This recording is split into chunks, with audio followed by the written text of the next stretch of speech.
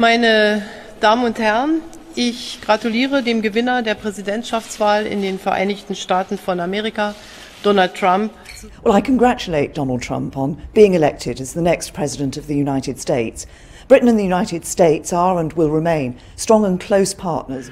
اونچه که مهم است این است که هر کس رئیس جمهور آمریکا بشه باید Israel, your greatest ally, stands by you as your friend and partners. ومع ذلك فإن حركة حماس تدعو الرئيس الأمريكي إلى إعادة تقييم سياساته. Cette élection américaine ouvre une période d'incertitude.